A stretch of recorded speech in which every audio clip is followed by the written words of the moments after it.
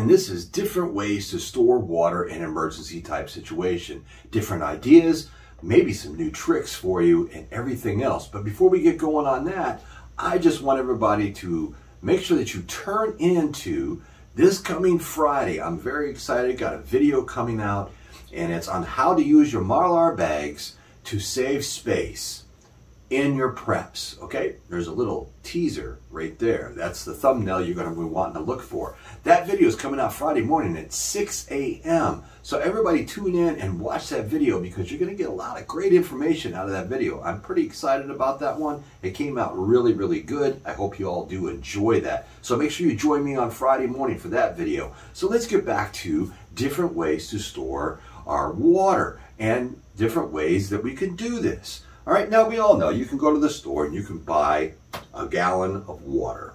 Now these bad boys are very difficult to store. They take up a lot of room and everything else. And you have to sit here and figure out how you're going to store a lot of these. Now the scientists, the federal government, and everybody else all do say that you need a gallon of water per day per person to make sure that you have water to drink, cook, and clean with. So to store a lot of these things would be pretty difficult. One way that you could do it, if you really wanted to, is you could take and say if you had a closet or a corner in a spare room or something, and you could take and put, say, 6 or 8 of these down, depending on how big your area is. Well, then you could take and cut a piece of plywood, put over the top, and stack the exact same amount on top. Now, I wouldn't go any higher than just 1 layer because of the weight, and the top of these things are really not really good to stack on, okay? Now, something else that you could do. We all know that you can go into Walmart and you can buy these bad boys. Oh, these nice big 40 packs of water. Now you get these bad boys for what, $3.98, all right? You get a 40 pack, okay? But you know what? I mean, these things are very heavy. So for a lot of people, that would be pretty heavy to be moving around and stuff. Say you lived on a 2nd or 3rd floor and things of that nature. You know, say you're an older person, or maybe you have, you know, you have issues with your arms and or your legs and things of that nature. Something like that is very heavy, but you could take and stack those in your closet, a spare room or something like that. I wouldn't stack them any more than 4 high. Because I found, I tried going 5, and what happens is when you put that 5th one on the top, if you don't have them stacked like they do on the pallets in the stores, if you're just stacking them straight up like a tower, well, it crushes the bottom ones. But 4 works just fine. Because we all need H2O, right? Now, in a standard water bottle is a little over 2 cups of water. Now, we have to have water to survive, right? We need this H2O. We need H2O more than what we need food. Your body can go longer without food than it can water. So you got to make sure that you're really paying attention here, folks, because you need water to survive. It's just a give me. Now, there's some different things that you could do. Let's just move on to this. Let's talk about these jerry cans that you can go to Walmart and pick up. I'm sure that there's other stores that you can get these through. You can get them on Amazon. I found Walmart was cheaper than Amazon, but you can order them on Amazon, have them delivered right to your home. Now this is a 7-gallon water jerry can.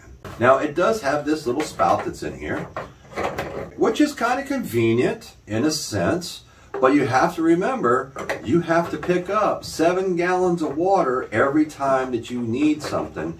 And to pour it out of here and to get it into a bottle or something like that, you know, it can be pretty messy. It's pretty heavy and everything else. They are BPA free, but you're storing 7 gallons of water in one shot, you know, and it's not a bad idea, is it? But wait, there's something better than this. So, you can go and pick up one of these bad boys at Walmart. Now, BPA free. Both of these cost roughly, when I picked mine up, it was around 15 bucks a piece. But the beauty of this one is this sets on a counter, a table, a log, whatever you have, and it has a spigot. So all you have to do is open the spigot, get your water. You can pour it into a standard water bottle very easy. You can fill up a pot. You can put it into whatever it is you want to do, and it's very easy and convenient for everyone in your family, from your kids to your grandparents to whoever it may be. Nobody has to pick this bad boy up and try to pour the water out of it like you do with this one. But here's the kicker. You use this one as a backup to this one. So when this one gets empty, you take and put your spout on here, take this little lid off here, and then you just have to take and pour this back into here, and voila, you're right back in business again with a nice, easy spigot, folks. You want to make things easy so nobody gets hurt trying to lug all this water, because they do get heavy.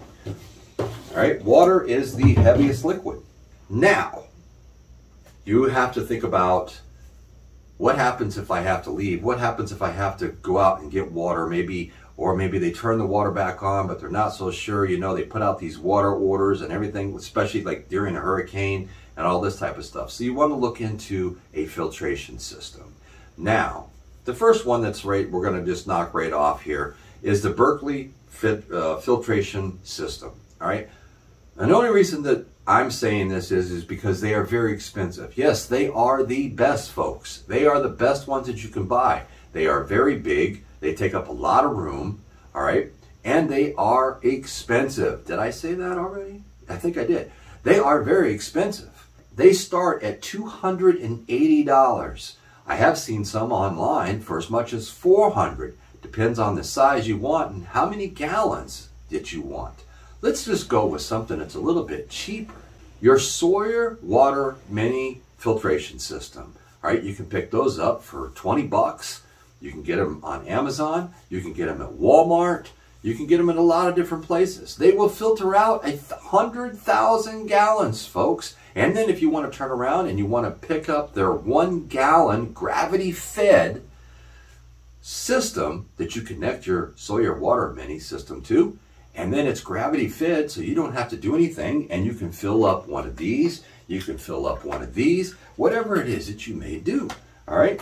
Now there is another one out there that a lot of people have talked about, and I did purchase one and I tried it out because I've seen a lot of bad reviews and people talk very bad about these things. And the reason being is it's so hard to get the water through it, and that is the Life Straw. Now, yes, those are very cheap. You can pick them up for 15 bucks at Walmart, but they only filter out 1,000 gallons of water, which is not a very lot of water. If you think about it, where your Sawyer Mini will filter out 100,000 gallons.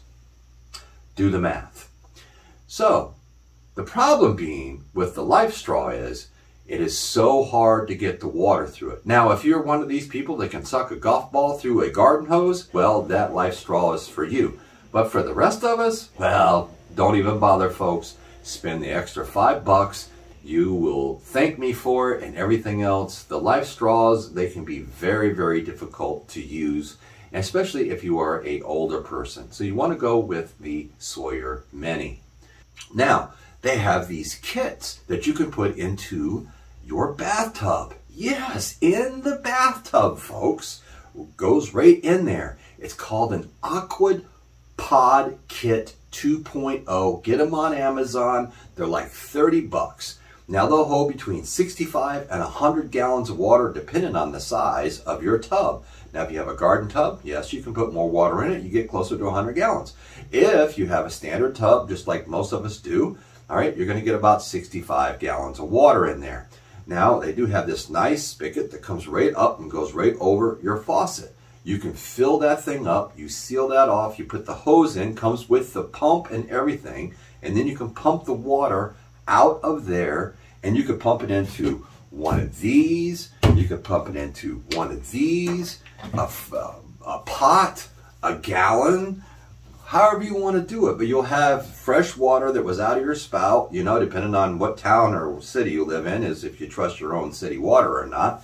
But the moral of the story is you have some fresh water and everything else to drink. Now, speaking of filtration, now if there is a type of situation where you are getting water from outside of your faucets, maybe it's a stream, lake, whatever it may be. Maybe you live in the country, you have a stream or something like this. The power's out, you have no water, your well isn't working, and these type of things. You can use your Sawyer Mini and you can filter out your water and all that. But if you still don't feel safe, you want to make sure that you boil the water so you kill any bacteria, any viruses, anything in the water. You want to make sure you boil it.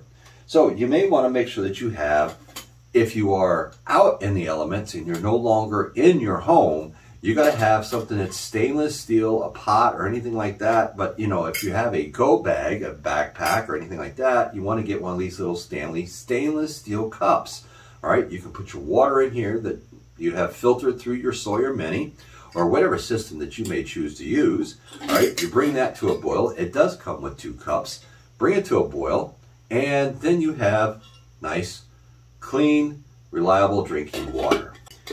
So another thing that you could do is, if you wanted to use a canteen type situation, thermal, whatever, it has to be a single wall unit, which means it's not a double walled like it's insulated or anything like that. Just a single wall stainless steel container. All right, now mine does have a rubber seal that goes around here. So you cannot put this on here and put it over a fire. Melt your rubber seal. It'll no longer be any good, which could cause your canteen here, your little container, to leak. So you can make sure that you get this on the fire. Now, it doesn't have a big surface down here, so it could be kind of tricky, folks. So you want to make sure that you have some way, a small stove, or get it right on the coals or something, bring it to a boil, let it cool, then you can put your lid back on it. And these are made, they come with a carabiner and the whole 9 yards. These are made to hook to your go bag, your backpack, any of that type of stuff, your belt loop, anything. And this way here, you don't have to stand there and hold it and carry it. You can keep on moving to wherever your destination is. Now let's talk about another thing that you can also always remember that's in your home that always has lots of water in it. And we are talking your hot water heater.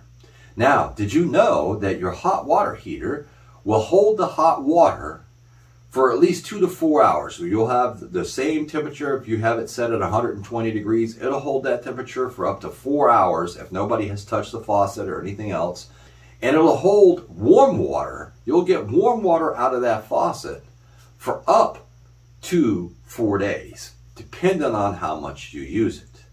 Now, what you have to do is, which I'm going to take you out and show you mine here in just a second, so everybody understands what I'm talking about. Every hot water tank has a drain at the bottom. So you may want to get yourself the smallest garden hose you can find, pick up a cheap one at Walmart and cut it down, depending on where your water heater is and how long you need it, because you don't need something that's like 8 feet, 10 feet, 12 feet, you know.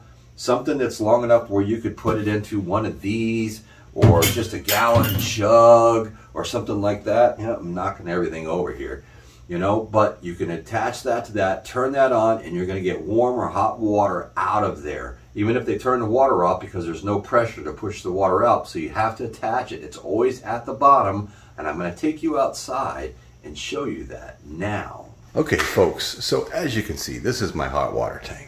All right, it's a 60-gallon tank. All right, and that right there is a spigot. See? You can screw on a normal garden hose. Mine is, you need a straight screwdriver to turn that, and then you can turn on this and then drain the water and everything out of there. Now when you come up here, just in case nobody knows, if you look at the top, this is the water that's coming in. This is your cold water coming in from your, either your well or your city water. And this is the hot water that's going out. So you can turn this off if you needed to, if something ever did happen. All right, so you just turn that off, just a quick little thing. Now, if you do have a gas water heater, mine is electric. Same difference, you can still drain it from right down here. But the problem is yes, if you have a gas one, a lot of people are probably saying, well, and it can run if the power's out, if it's gas, and I still say I have natural gas. Well, it may not run, folks, because you have to check and make sure that the ignition isn't electric. Now, you may want to check with your owner's manual and everything else, like mine is right on the side right here, okay? And if not, look up your model and find out. This way here you know, because if it is, it has an electric ignition, it won't work. And if you're not really sure on what to do and how you light it without the electric ignition, if you don't know what you're doing, you don't want to play around with it. So that's something that you may want to make sure that you understand and you know how to do before the emergency does arrive. So as you see, you know, depending on the size of your hot water tank, you have anywhere from a standard small type dorm room or a small apartment, you know, that starts at about 28, 30 gallons, up to about 100 or more gallons, depending on the size of the home that you are in. Now mine is a 60-gallon tank. So that's 60 gallons of warm or hot water that I have at my disposal if I need it in an emergency type situation. And everybody has one. Now in some apartments, all right, you may share a hot water tank. So it may not be in your apartment, in which case you can't access it unless you know exactly where that could be and might be able to jimmy the door open to get to the water, because they all have a drain on the bottom. But in your home, make sure that you know where it is, make sure that you have what you need, make sure you have a pair of pliers, make sure you have a screwdriver or some way to make sure that you can turn that faucet on and off, and you attach your hose and you have something to put that water into. Because at this point, water is like gold. Now another thing that you could do, you can go to Walmart, you can pick these bad boys up right here. It's a solar heated camp shower. Now I've talked about these before in some of my videos, but these things are excellent, all right? Now I wouldn't use this for drinking or anything of this nature. I would use this for, well, just like the picture shows, you know, if you need a shower, maybe you want to wash some clothes or something like that. You have to remember, you're trying to conserve energy, whatever it may be that you're using. Propane, maybe you're using butane, maybe it's firewood, whatever it is that you're trying to conserve because you don't know when you're going to get it again.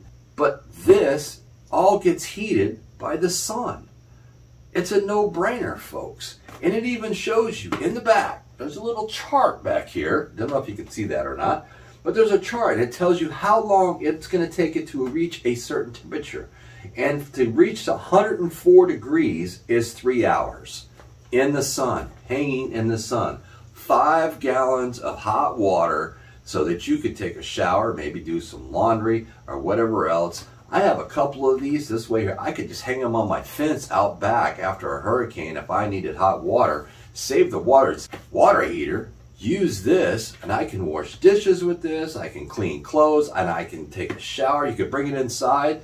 It'll hang right up on top of shower head. Hang that sucker right up there, and you can get yourself a hot shower, or at least a warm shower. It's better than an ice cold shower, unless you live in the state of Florida like I do, where we just don't get that much cold water in the summertime, folks. You trust me, the water does not get cold down here in the summer. It's very rare, especially if you're on city water. If you're on well water, that could be a different story. But if you're on a city water system, it just doesn't get ice cold. So I'm Survival Preparedness for Beginners, and this has been different ways to store water, different ideas, different things that you can do to be prepared for any type of situation. You know, if you're having a hurricane, you get a warning. If you don't, you know, and if you live in an area with, say, like tornadoes and this type of things, maybe you have a storm shelter, you have a basement, any of these type of things, you want to make sure that these things once the season starts rolling in, you want to make sure that they're all full, ready to go with all your other type of supplies that are either in your storm shelter or in your basement. Because if a storm comes through, the tornado, and it takes everything above ground away, well, at least you have the stuff below ground to rely on. And that's where you should be storing all your goods. In a hurricane type situation, you have to make sure that you have stuff that you could take if you have to leave. And if you're hunkered down, well, make sure that you're keeping everything inside. Don't keep it in your garage. Make sure everything is inside the home, where it's hopefully, if you put up your storm shutters and everything, and you're good to go, and you're going to ride out the storm, even if the power goes out, the water goes out. You know, there's just all these different things. And one quick thing that I want to throw out there to everybody. If you are so lucky to have maybe 2 bathtubs in your home, if you have a second bathtub, well, I would use that one and just fill it up with water. No, don't put anything in it, just fill it up with water. Make sure that you seal the drain off so it doesn't leak out, because this way here you could use that water to flush the toilet. Because if they turn off the water and everything else, and as long as the sewer system is still operating and everything goes down, you're in golden. You just take a pot, get yourself at least a gallon of water, dump it in real quick, and all the fun stuff that's in that toilet should go right down, and you just flush your toilet and avoided a very bad smelly situation. So, I am Survival Preparedness for Beginners. I hope everybody enjoyed this video on different ways to store water and how you can do it, and ways that you could stack it, you could preserve it, you can clean it, you can filter it, you can get the bacteria out of it, and everything else. And the ball is all in your court. Make sure that you tune in on Friday for my exciting video that's coming out on how to use your Mylar bags to save space in your pantries and ways to store them. You're going to really like it. There's some great tips and tricks in there. And until next time, stay prepping, stay focused, keep thriving to survive. And I'll catch all of you on the flip side.